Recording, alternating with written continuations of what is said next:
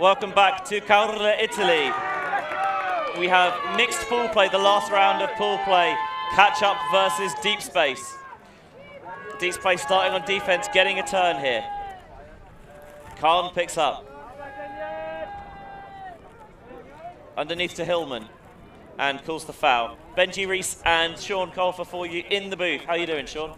Doing well, thank you. It was a pretty chaotic last round. I had a great time wandering around the field watching some games, so feeling pretty hyped about the tournament as a whole at the moment.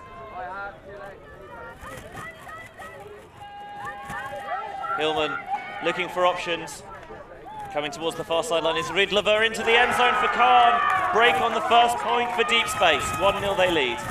1-0, good point for Deep Space defense. Nikita Catchup coming underneath, getting a block. Nice calm offense, working it down that open sideline, finding open players wherever they needed them, really. This is a game that doesn't really mean too much for Deep Space. I don't believe they can go through to the next round, but they can mess things up for Catchup, who can go through to the next round. So Catchup's fate is not in their own hands. Yeah, exactly. If Catchup win this game and leftovers beat Disconnection, Catchup would take that second semi-final spot out of this pool by virtue of head-to-head. Yep, they beat Disconnection yesterday, so they'd be level with the German team, but they would go through, as you see, on head-to-head. But if they don't win this game, that is all moot. Yeah, and Deep Space, even if they win this game, they'd finish at 3-2, and then even if leftovers beat Disconnection, Disconnection beat Deep Space.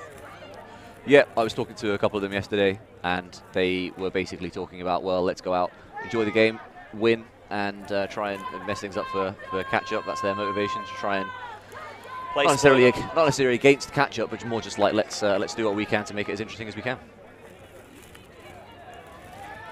We did stream Catchup yesterday in that maybe upset win over Disconnection.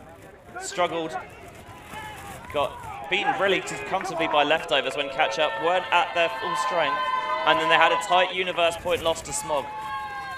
Deep Space started fast here. That was a good layout attempt by Tom Davis. I think it was more a put-off D than getting a hand on it. Couldn't quite see from this angle, but it was a really good bid attempt, and Deep Space had this disc back.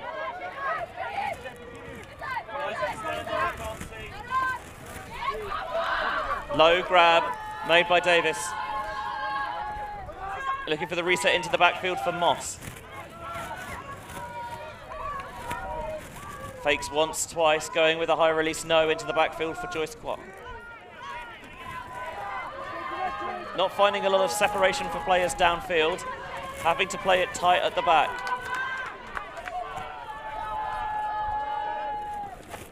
Down the sideline, Davis again, similar position to where he's had it before. Wanting to reset, no, squeezing it down the sideline. Too far for one and not far enough for the other. Gilboy couldn't get there and neither could Moss. Good bid from Gilboy, but it's a tough position there. Like you say, Davis was isolated on the line. We saw the Deep Space stack drifting deeper and deeper there. They were getting further and further away from the handlers as the handlers were going backwards to retain possession. And at that point, it becomes very hard to move it. This time, Catchup looking deep, trying to catch up to it. Pun not intended that time. It's Caorle, but he can't get there. Pun not intended. I don't believe you in the slightest. Genuinely, that time it wasn't. Well, not the last time we'll hear it, but yeah, the wind is coming as we're looking at it, and as you're looking at it on your screens from behind us, going from the near side to the far side, and you could see the wrong angle on the disc. It just pushed it out towards that sideline. So Deep Space, who, as I say, have started fast, they're going to get another opportunity to get a break here. Could be 2 breaks in the first 2 points, which would be a pretty incredible start.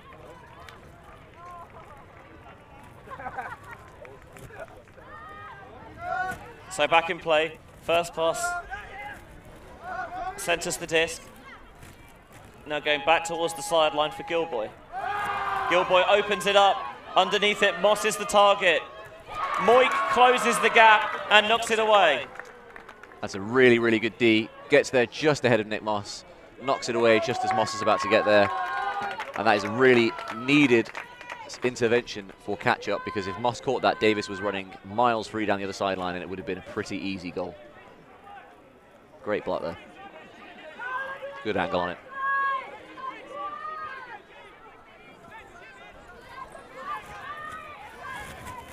Brechko makes the first cut underneath. First pass continuation, and then it stops, redirected into the backfield for Shitter. Shitter finds Brechko. Looking around, all miscommunication. Shitty was coming through, but the disc went into the backfield. Gilboy hustles over to it. Wants to reset the disc, does so. Third chance this point for Deep Space to get the second break into the end zone. This one is floating. Can it be tracked down? In the end, maybe the two of them got in each other's way a little bit there. Davis and Moss. I think so. I think it's another one where Davis is laid out for it. Moss may have been able to throw that in a little bit easier, although it still would have been an incredibly difficult catch because they are both right at the back of the end zone. Nailed on. Greatest opportunity, IMO. That's a good point, actually. They are both there. If they talk to each other, Moss can potentially let him know and just pop it back to him. I think Davis puts Moss off there. Good D.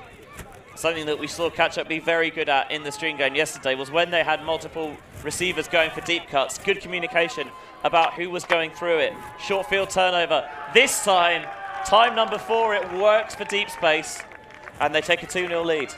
A 2-0 lead, and a concerning 2-0 lead for Catchup, I think, because this is not Deep Space necessarily getting blocks. The first point was a good block from Nikita, but the second point here is all miscommunication turnovers, a bad execution huck, giving them short fields down here twice. It's the kind of thing that Catchup are going to need to clear up, because that is the kind of stuff that does not win you games, Benji. No, if you want to be in the semi-final, then this sort of game where you know that you have to win to make it, and for the other team, they're only playing spoiler. It's yeah, you feel like there should be more riding on it for you, but maybe the pressure can be harmful rather than helpful. Absolutely. I mean, with the Ulti World writer for the mixed division here, Ned Garvey, spoke to both these teams yesterday, actually, and Catchup was saying that they are treating this game as a quarterfinal. They're looking at this game as a quarterfinal. There's obviously no quarterfinals in the mixed division. The structure, as you said, goes straight to semis, but if Catchup don't win this, they are not through. So it is a de facto quarterfinal, and that pressure, as you say, could be telling with these miscues, miscommunications that they have not been having all weekend. For Deep Space, you get the result a little bit academic. It's just about whether they finish 3rd or 4th in the pool. Either way, they're in that same bracket, I think. Although there might be 3-way tie shenanigans that put them out of it. No, I think that is correct, because I don't believe Gold have a win so far in that pool. So 3rd and 4th is where they're going to be looking at, I believe.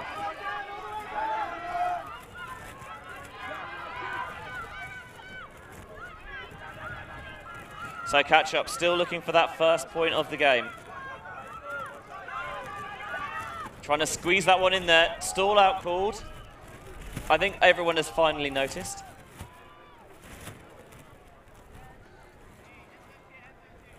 Looks like they're having a discussion about the stall out, as always. When was the last time you saw an uncontested stall out, Benji? Let me have a think. Yesterday. Oh, well, there we go. Clearly I wasn't watching that game. It's such a tough call, stall out, because everybody always thinks, obviously, you release it as the person's about to say 10, and it's such a judgment call. Very tough to tell. Understandable, there's always this discussion about it. And it's been retracted. So we continue with the play as it happens, so I think it sticks with the first receiver.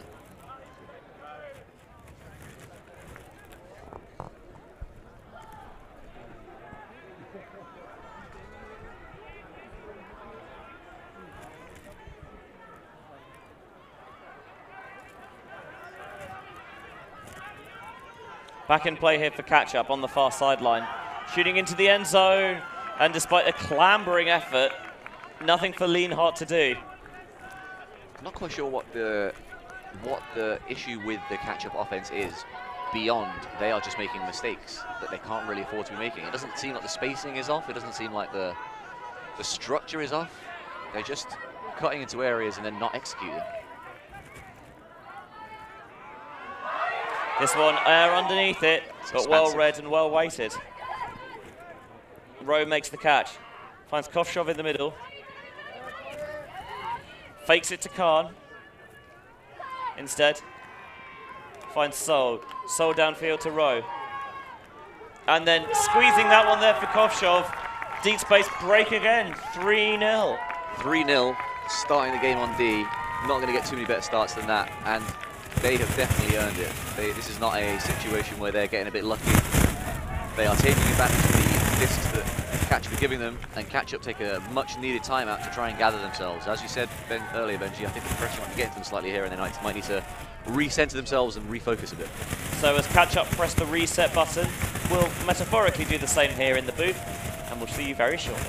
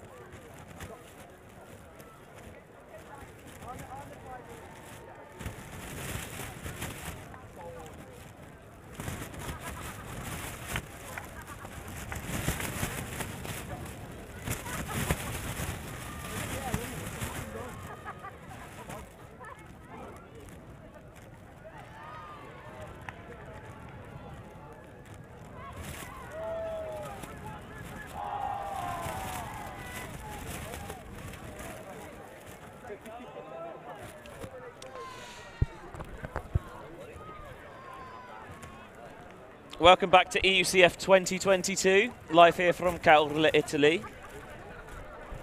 Benji Reese and Sean Colfer, although Sean is currently congratulating Ranelagh players. Yeah, after their fantastic win against Mooncatchers in their quarter-final, going to their second consecutive semi-final. Absolutely fantastic outcome for the team from Dublin, and one of those games where they really earned it. They were absolutely outstanding. Defensively, their pressure was incredible. Mooncatchers struggled, I think, to throw a little bit in the wind that picked up a bit in the last game slot, whereas Ranelagh were grinding points out, grinding unders, and making it really tough for that expansive Moon offense. Great game, as I'm sure we could look forward to this one being. So Catchup have dug themselves a big old hole here. Kyle, pick in the centre. It's been more the Catchup offense looking out of sorts than Deep Space going out and hunting down blocks, but they've been taking advantage of the opportunities they've been given. They certainly have. They've been very clinical, the D-line. There's a couple of turnovers, a couple of miscues, but overall they've been very, very good. Lovely little inside break there to Youngvert. Overthrow and maybe a miscommunication. Clients maybe thought there was some backup, but there was none. Another miscue from this offense. Gilboy downfield for Moss. Moss rips it. He's looking for Davis, and he can't get there. I think he misread it slightly, and he came towards it when he should have continued to cut straight. Yeah, the arc of the disc just taking it slightly away from him. It's a decent throw, and I think a good shot. Just not quite there for the Deep Space D-line offense, but given how they've been playing so far, I'm sure if they try that again, it'll come up perfectly. If you're worried about wasps getting on the food, by the way, you should just spray some bug spray on it. Spray bug spray all over the food that has just been delivered to us. I think that's a good idea. I agree. Is it toxic? Probably not. It'll be fine.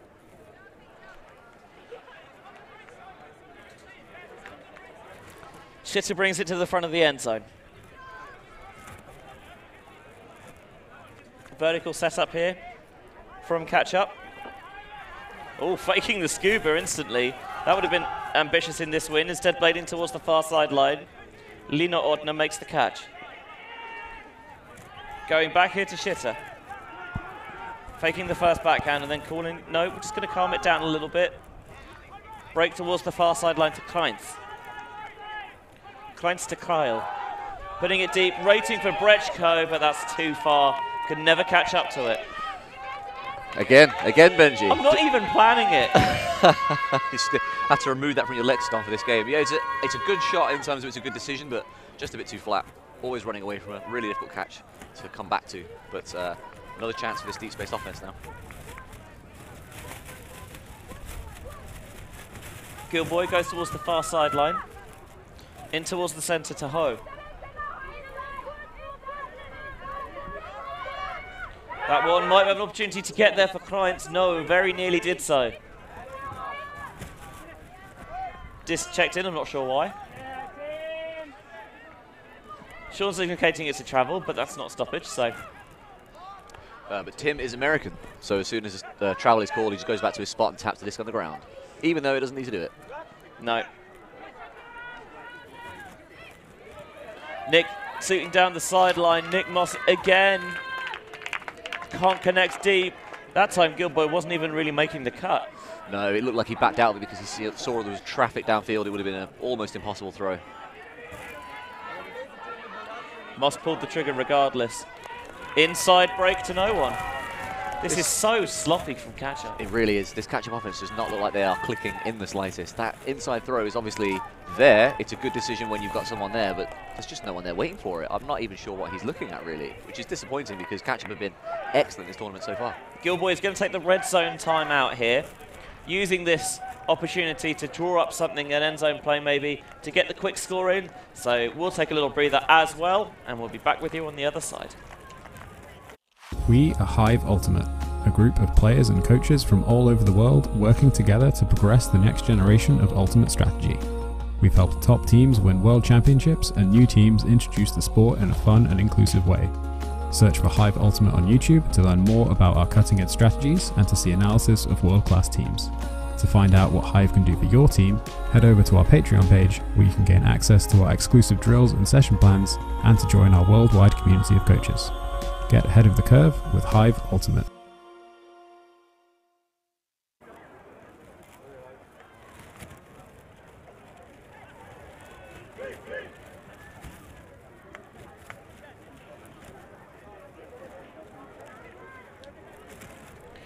EUCF 2022 here. Mixed pool play action. Final round of pool play for these sides.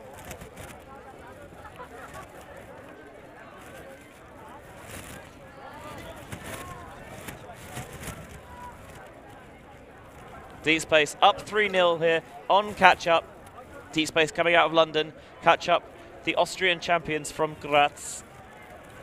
And Deep Space have the chance to break here to go 4-0 up. Their O-line hasn't even taken the field. Nope.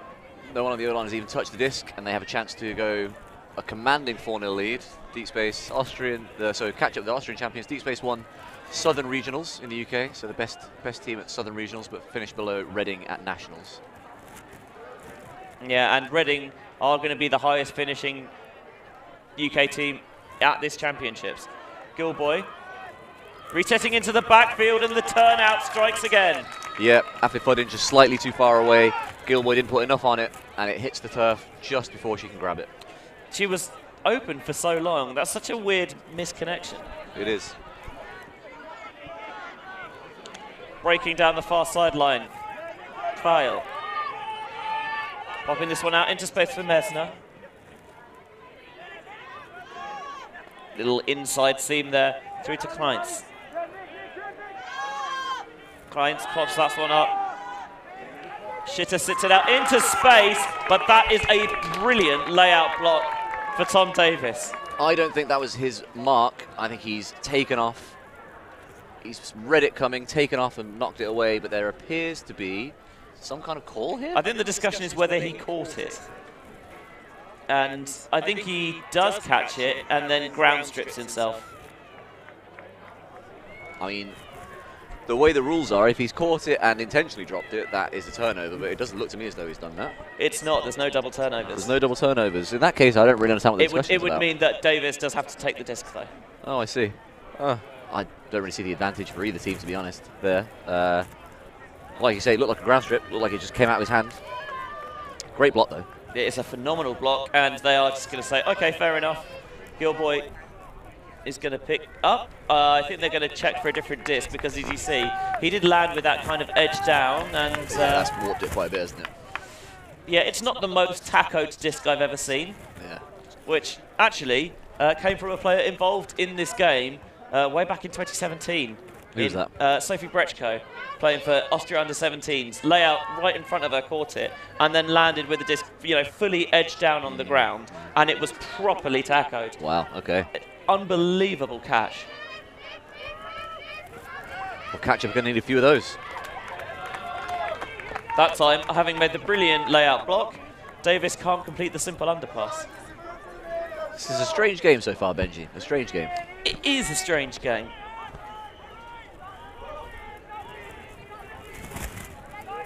On the sideline, shooting for the end zone is Shitter. Finally, Catchup get on the board.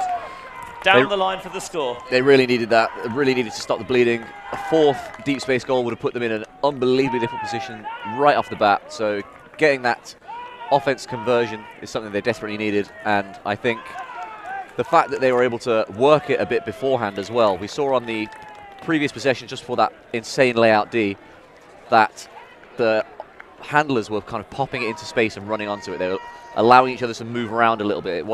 It looked like they had some chemistry, as opposed to earlier in the game where it looked like they were just really struggling to move it, even 5-10 meters at a time. It looked like it was a struggle to move it at all. So the fact that they're starting to find a little bit of chemistry, find their feet a little bit, that could be a good sign for them in the next few points. But now we're about to see Deep Space's O-line for the first time, see what they look like.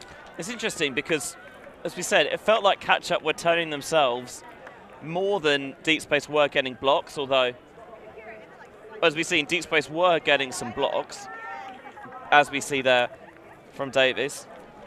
He's read it beautifully, isn't he? Read it beautifully, just coming in and intercepted it. But you're right, Catchup are the architects of their own downfall at this stage. Even though Deep Space are playing well, this is on Catchup, so let's see if they can get themselves back in the game.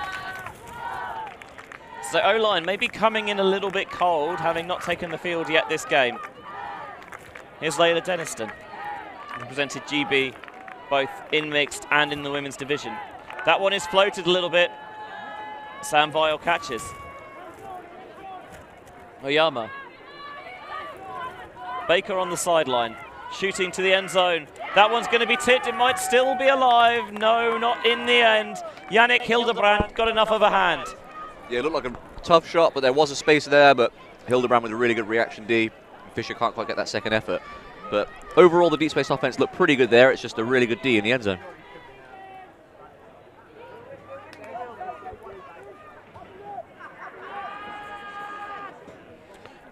Kleinhappel, who is not adverse to the big shot. Centers. Cetina on the far sideline. Getting it back here. Now finds the underneath pass. Kneely. Into Eisenberger. That one, ooh, Sam Vile strips Kleinhappel. Instantly accepted. Good spirit all round. Agreed. You can see them both agreed immediately. Nice to see. Good quick agreement. And that one, oh, the old spanner, the atrial, pops out of the hands. It's funny to go from a really good catch that was a strip straight to a slightly missed one. But another chance for this O-line, whose D, again, they look pretty good on D. Oyama on the disc has been a new addition this season, has been central to their offense all year. Sam Vile, one of the coaches for the GB World Game side, finds Denniston downfield. Denniston with a sumptuous deep look, sets that up brilliantly to Lee for 4-1. Layla Denniston, she's a brilliant cutter. That's what she's kind of known for, that's what she's made a name for. She's very fast, got great coordination, good footwork downfield, and has got some great layout catches in the recent past. But she is also an extremely accomplished thrower, as we see there. Beautifully weighted disc into the end zone. And the Deep Space offense, you said they might come out cold. Looks like they're in pretty good nick at the moment. So a bit of a battle for Catchup to try and get back into this game, I think. Yeah, still not out of reach, certainly, for Catchup. There was the strip from Vile. And they really set up this isolation well to Denniston. Turns, pivots, and just sees that wide open channel and throws it right down Broadway for the score. What's the Italian equivalent of that? Valid abroad? Valid abroad? No, but like if it was like when we were in Barcelona a few years ago, it's like you throw it right down Las Ramblas. St. Mark's Square. Yeah, but Square's not. If anyone knows a famous Italian thoroughfare, let me know. That's not just a Roman road. Unfortunately, it is a Roman road. You're right. Yeah. All right. I'll bear that in mind. I'm glad we worked that out. Moik. High release for Mesner. Here's Kreitz. Kreitz to Mesner. Coyle. Moik again. Shooting deep, blading it. I think Kreintz was the target. Very ambitious throw. Maybe too ambitious. I think when your offense has been struggling to find that cohesion as well, it's a surprising choice because that is a very tough throw to execute, as you say, Benji. So going for something like that at this stage, a surprise. We know that Davis is not shy of an athletic.